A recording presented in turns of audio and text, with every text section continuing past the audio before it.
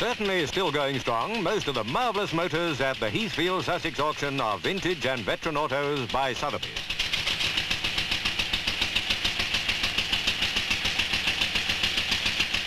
It was a record-breaking day for bids, with some fantastic prices securing the goods.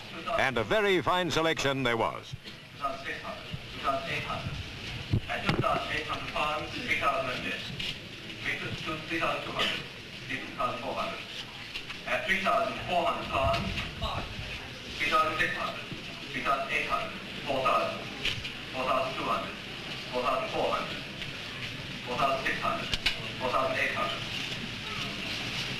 At 5,000, 5,200. They weren't exactly going for a song, but the bidders found the sound of the auctioneer's hammer sweet music if they'd got what they wanted.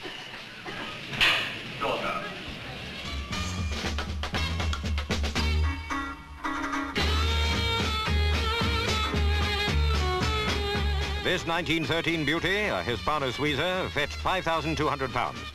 But the aristocratic champ of the day at $9,200 was this 1911 Rolls Royce Silver Ghost.